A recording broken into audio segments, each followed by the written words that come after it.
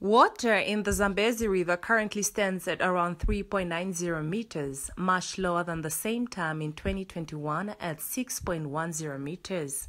Despite lower levels this year around, the region received a significant amount of rain in early 2022.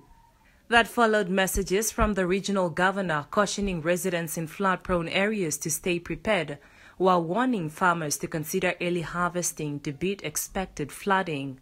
Many residents plowed late or did not do so at all because they were not sure about the rain and did not want to risk wasting their resource for a possible year of drought.